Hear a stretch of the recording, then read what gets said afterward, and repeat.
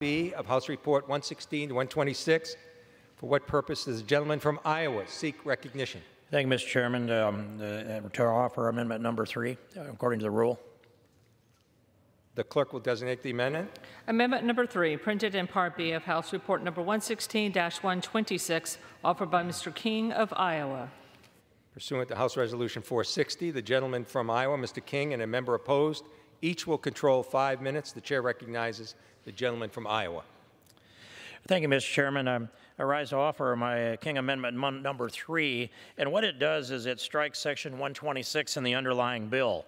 And Section 126 is language that, it's notwithstanding language that prohibits the executive branch from using any of the funds in the Department of Treasury's Forfeiture Fund, the Civil Asset Forfeiture Fund, to be used for anything to build a wall or a road that might support a wall on our southern border. And the language is very expansive in the bill. It says none of the funds may be obligated, expended, or used to plan, design, construct, or carry out a project to construct a wall, barrier, fence, or road along the southern border of the United States, or a road to provide access to the wall, barrier, or fence constructed along the southern border of the United States.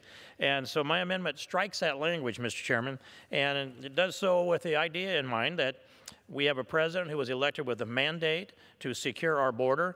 This has been an ongoing battle for the last 2+ years, 2.5 years, and still the resources are short. I think we should have done a better job in the previous Congress to get that money into this project.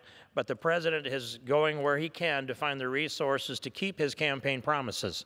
And so I certainly want to support that by striking that language and allowing the president to then have access to what amounts to $601 million that would be generated, be freed up by my amendment. And it recognizes this, that the U.S. Treasury has about $13.6 billion that are allocated to it under this underlying bill. And this small piece of money here is not a lot of money, but it does send a message that it's going to get harder and harder for the president to build the wall if we don't strike this language. And I want to support the president's mission to do that. It's ironic, I think, that we are spending today, and I'm the only one in Congress that I know of that tracks this spending, but we're spending at least $6.7 million a mile for every mile of the 2,000 miles of our southern border to secure that border. And just doing the math in my head quickly, that turns out to be about $13.4 billion, almost the exact same amount that's freed up to the Treasury. We're spending to secure the border for something probably less than 50% efficiency. When you build a wall, it's 99-point-something% efficiency. We need to let the president be the president. He's declared a national emergency, and we need to strike this language from the bill so the president has the latitude to do that which the people have elected him for. And I would reserve the balance of my time. Gentleman reserves. For what purpose does the gentleman from Illinois rise? Mr. Chairman, I rise to claim in opposition to the amendment offered by Mr. King. Chair recognizes the gentleman from Illinois for 5 minutes. This provision ensures that money from the Treasury Forfeiture Fund can continue to flow to other departments and agencies that rely upon this funding to augment critical operations and support emergent operational needs, such as computer, forensic equipment, Title III wiretap intercepts, and anti-money laundering investigation. It also ensures that the bipartisan, bicameral funding levels enacted by Congress and signed into law by the President are not flouted by the executive action. Article 1, Section 9 of the U.S. Constitution states, "No money shall be drawn from the Treasury but in consequence of appropriations made by law." Any construction of border infrastructure should be based on bipartisan agreement between both chambers of Congress that is enacting the law, not by an impulsive directive from 1600 Pennsylvania Avenue that disregards the will of Congress and undermines the ability of the Department of Treasury and the Department of Homeland Security to address known threats against our financial system and the nation. For these reasons, I oppose this amendment and urge my colleagues to do the same. I reserve the balance of my time. Gentleman reserves. Chair recognizes the gentleman from Iowa. Thank you, Mr. Chairman. I'd yield to the gentleman from Georgia so much time as he may consume. Chair recognizes the gentleman from Georgia. Thank you, Mr. Chairman. I want to rise and support the gentleman's amendment, and I'm glad he's brought this forward. It's highlight a few things. Ms. Torres said earlier these funds could be used to assist local law enforcement. In fact, they can't. These are excess funds, and the statute clearly says to be transferred to federal agencies for law enforcement purposes. That's what the administration was using them for. A little bit of a history lesson the last 6 months. We went through a government shutdown because of this issue. We had a Homeland Security Conference Committee report that was supposed to resolve this issue.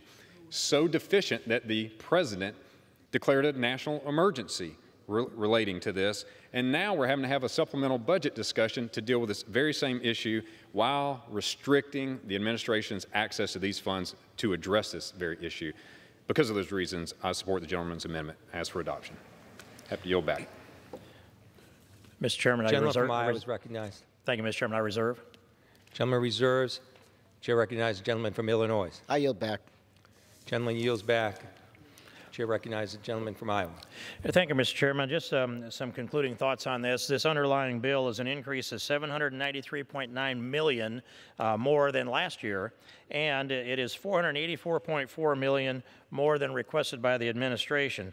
There's plenty of resources in this underlying bill to take care of the obligations that this Congress has to the people of this country, but they also have an obligation to secure our border, restore the respect for the rule of law. And the chaos that we have on the border is not just something that's reflecting back on us in the United States. And I'm hearing many laments about the tragedies, the individual tragedies. We're counting them, though, on one hand for the most part. I asked the Secretary of Homeland Security under oath just late last year, Kirstjen Nielsen at the time, whom I respect and appreciate, how many died on the way to our southern border. She said, I don't have the data for that. I'll get to you. And I said, it'll be too long for that. I want your best estimate. How many died on the way from Central America to our southern border? Her answer finally came, Congressman, it would be thousands and thousands. That's the history of what we're trying to shut off here, and they will keep coming until we end up deciding that we're not going to accept them anymore. We must secure our border if we're going to be a sovereign nation. This is a piece of it. I support the President, and I urge the adoption of this amendment, and I yield back the balance of my time. Gentleman yields back. Chair recognizes it. No one's there. Question on the amendment offered by the gentleman from Iowa. Those in favor, say aye. Those opposed, say no. In the opinion of the chair, the noes have it. The amendment is not agreed to. Mr. Chairman. From Iowa. I would ask for a recorded vote. Gentleman requests a recorded vote pursuant to Clause 6 of Rule 18. Further proceedings on the amendment offered by the gentleman from Iowa will be postponed.